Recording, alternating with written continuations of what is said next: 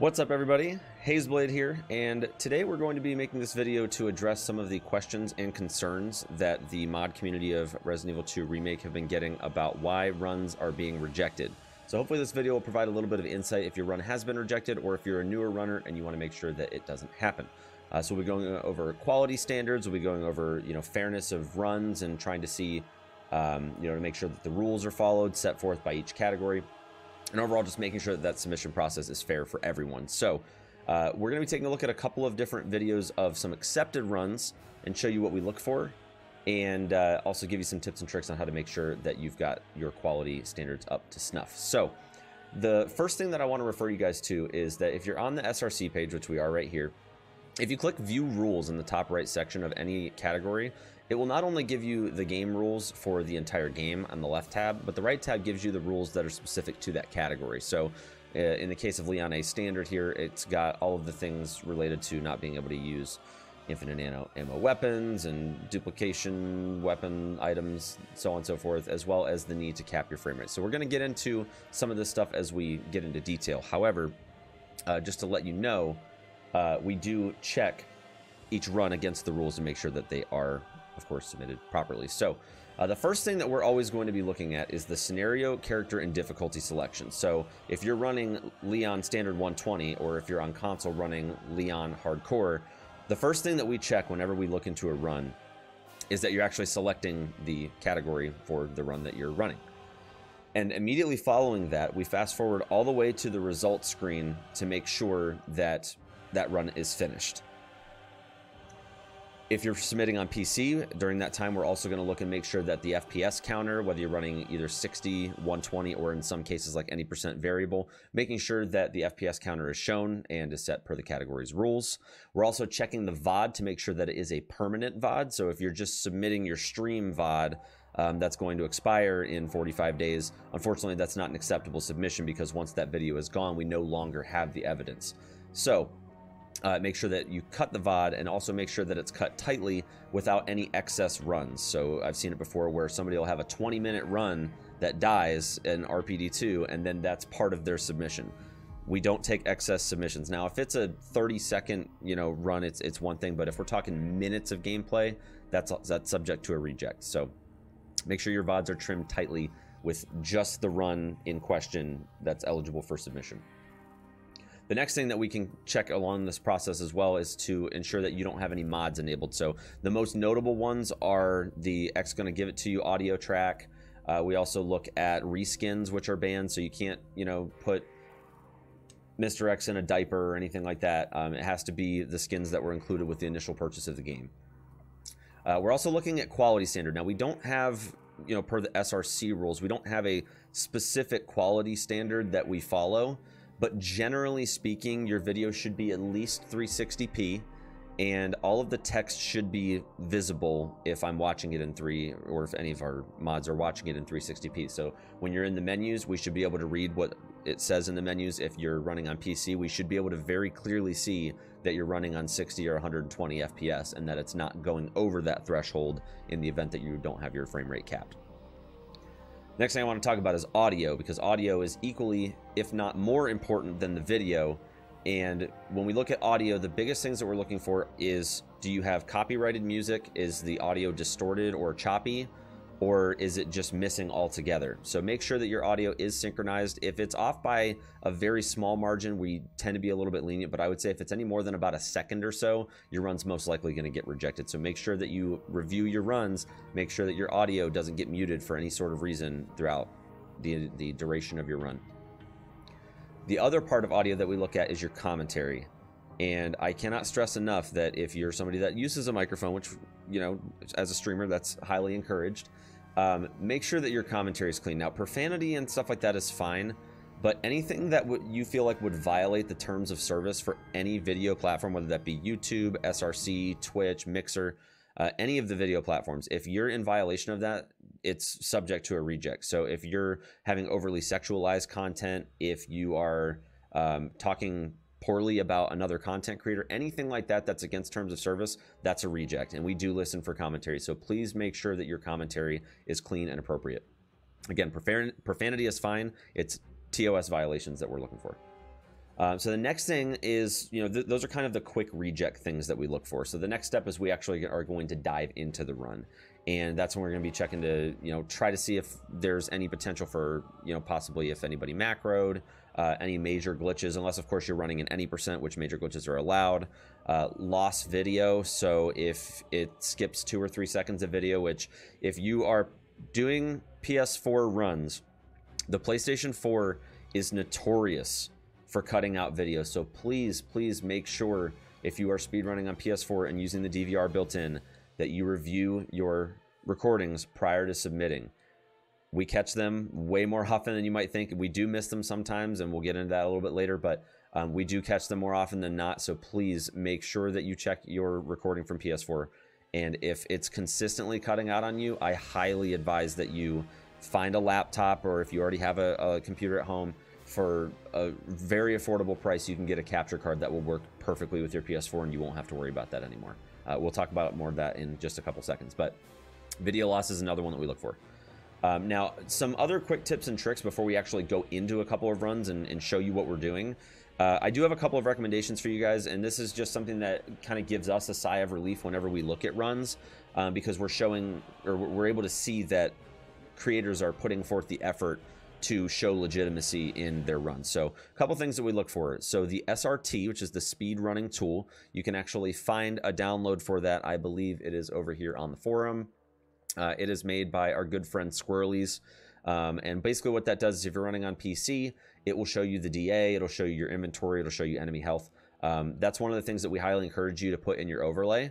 So that way we can make sure that, you're basically not locking and making enemies invincible or yourself invincible and stuff like that. So that's one that we highly recommend. We also recommend Live Split, which Cursed Toast, which you'll also see right here, has the auto splitter for Live Split, which allows you, again, on PC, you can have picking up items in the game automatically perform the splits for you, makes things a little bit easier. If you're on console, you can use Live Split if you're hooking up via capture card. Unfortunately, it won't be an auto split, but again, another way to keep track of your runs. Other ways that you can help establish legitimacy on PC, which you'll see when we check out Trey D's run later, is keystroke displays and keyboard cameras. That actually pretty much, if there's any question about you using a macro, we can pretty much confirm that you're not using a macro if we just see your hands on a keyboard or the keystroke display via the program for that. So some other recommendations. Again, as a streamer or a YouTuber or whatever, having a microphone is always recommended. Another thing that we kind of listen for is, do we actually hear the keys clacking? So, for example, with runners on PC, we can kind of hear those clacking of keys, and it makes it much easier to identify that sort of thing when we can actually hear it. So microphone is always recommended. And again, I cannot stress enough, if you guys are on PS4 and having issues with your DVR cutting out, for right around $100 to $120 US, you can get an Elgato HD60S, which plugs in via USB to a laptop. You can stream from your laptop, and it is incredibly easy to get high quality video that is essentially lossless without having to worry about missing 2 to 3 seconds of video. So the next thing that we're going to do is we're going to take a look at a couple of runs, and I'm going to show you some great examples. We're going to be looking at Orchlon and Trey D's videos of their sub 49 minute Claire A standard 120 runs, and I'm just going to show you guys what a great example of a submission looks like, and kind of just set that example for you guys so you know what to strive for in terms of quality. So to start, I'm going to show you guys Trey D's run, and right off the bat we can see that he has not only a keyboard camera showing his inputs, but he also has a program that shows the actual keystrokes as well.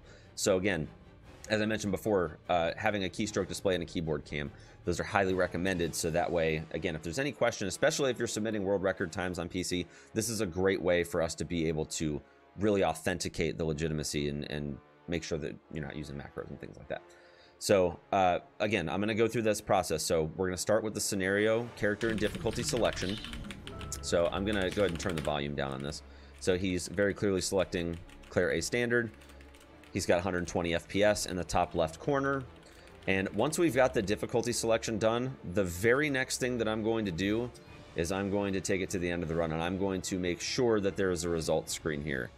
As moderators, there's already, right now, as of this week, Resident Evil 2 Remake is the #1 speed game on speedrun.com. So we have a lot of runs to go through. Actually, if I just go out of full screen, we have 45 runs, and we just cleared out this queue a few days ago, and we're already back at 45 runs. So we have a lot of runs to go through, and there's only a handful of us mods. So watching a video that is near an hour long just to find out that the results screen wasn't at the end is a colossal waste of time. So it's very, very important that you make sure that this section is in your VOD. So that is the very next thing that we look at after we see difficulty selection.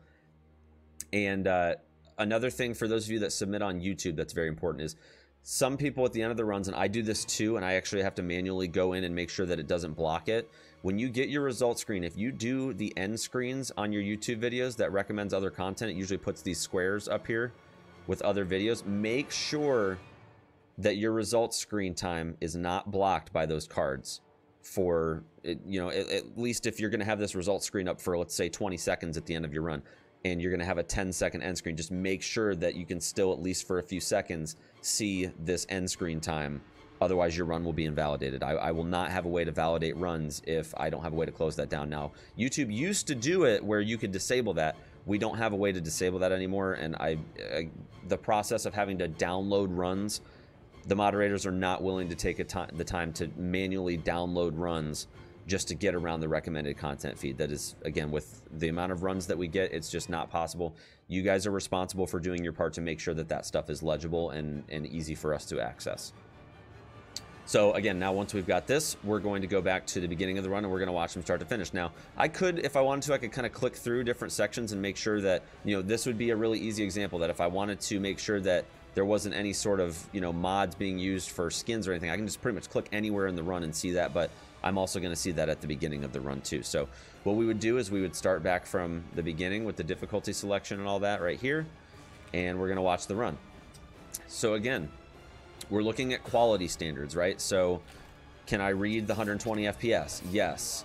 Can I read the text that's on the screen? Now, again, Trey uses a lot of different overlay features to really kind of establish legitimacy with these runs. So, you know, he's using SRT, he's using live split, and as well as that keyboard cam and the input display, like I mentioned before. And then you can also, in addition to that, you can also hear the keystrokes through his microphone as well. So now if I turn my background music off here and I listen, we can also hear that he has in-game audio.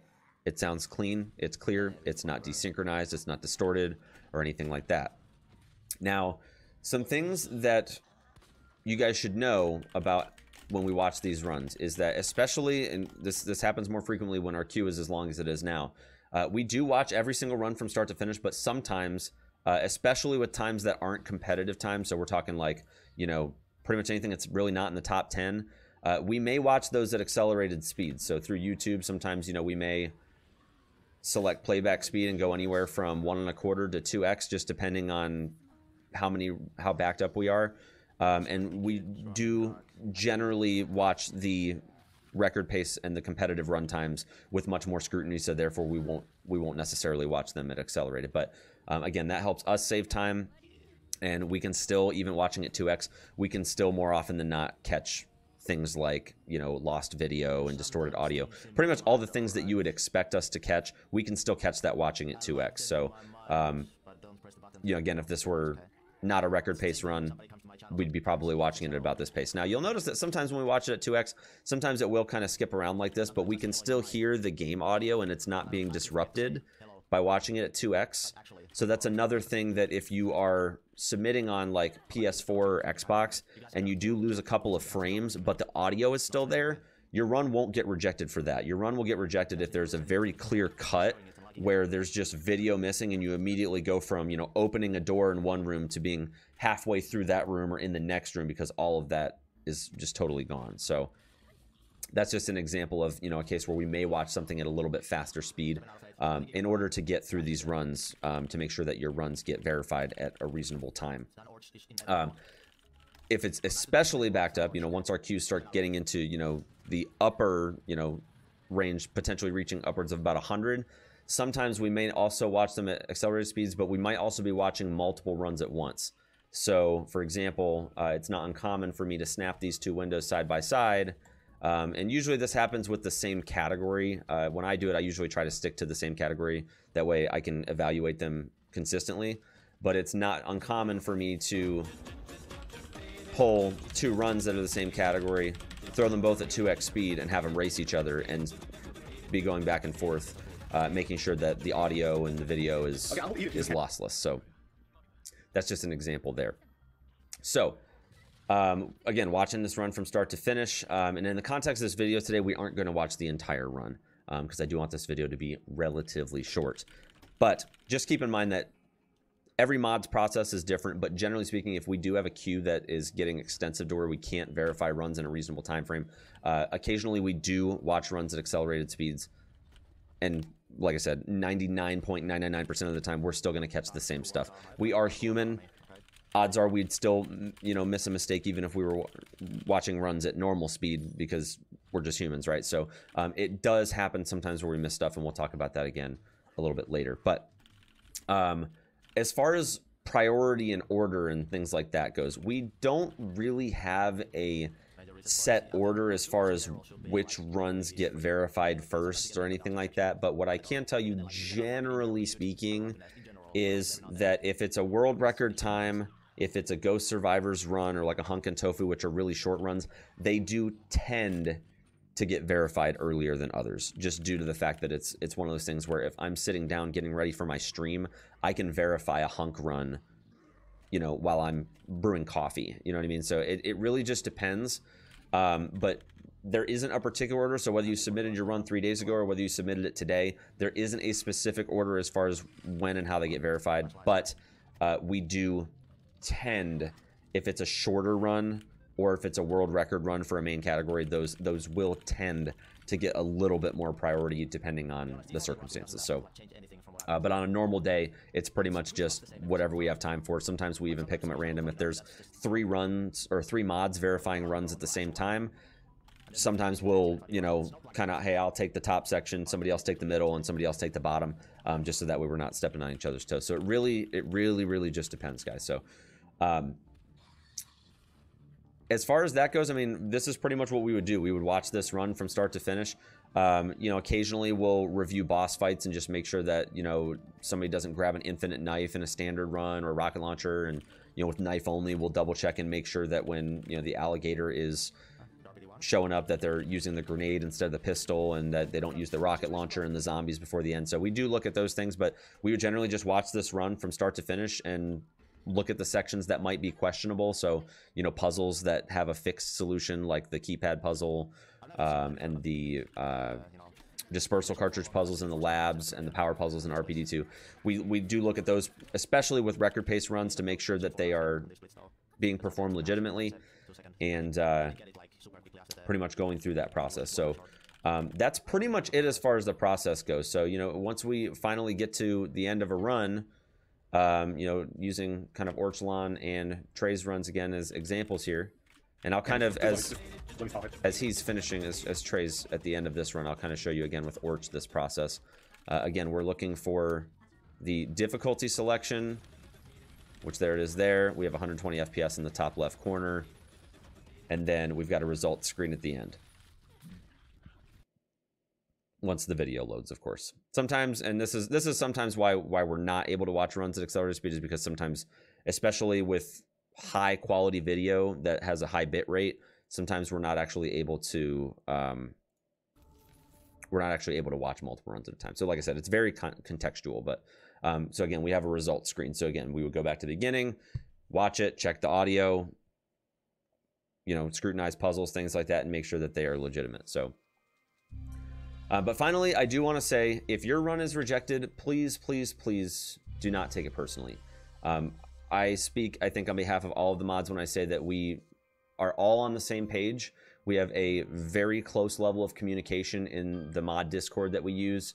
And whenever we have a question about anything that might be kind of gray area, case-by-case basis situation, we always discuss it as a mod team before we make a decision. So again, please do not take it personally. We always will include feedback in your rejection, so please make sure you read the feedback, internalize the feedback, know what you need to do better the next time, and we highly encourage you to resubmit This community is absolutely amazing, and if it weren't for the effort that all of us have put in, not just the mods but also the runners as well, we wouldn't be #1 on SRC right now, which is really, really cool. So thank you guys for that. But just make sure you implement that feedback and then resubmit again when you have a run that complies with the rules. And then, you know, kind of in closing there, there are very, very rare cases where sometimes we do make a mistake. We are human, so if there is something that we miss and you happen to be going through the boards and you catch something that's questionable, send it in a private message to one of the mods. You can actually, if you just click on my name or any of the mods' names here, it'll take you to their profile, and you can click send message right here and send a private message right through SRC. So highly encourage you guys to do that, and we will be happy to look into it, and if there's a mistake that we made, we'll be happy to correct it. So that's pretty much going to wrap it up for this video, though. That's just kind of, again, to give you a very good example of what we look for in runs, and if you guys had any questions as to why your run got rejected and maybe it wasn't covered entirely in the feedback, this pretty much covers, I think, every reject that I've been through in the last 2 months that I've been a mod. So if there's anything else that comes up, I may leave it in the comments, or like I said, if you guys have any questions, please feel free to stop by my stream, twitch.tv/hazeblade. Send me a private message on Discord or SRC. I'm more than happy to answer any of your guys' questions related to speedruns, because my commitment to you guys as a moderator is to make sure that we grow this community and that we treat every single runner with the utmost respect and fairness between runs. Thank you guys so much for watching. Be sure to like, comment, and subscribe, and we'll see you guys in the next video. Take care.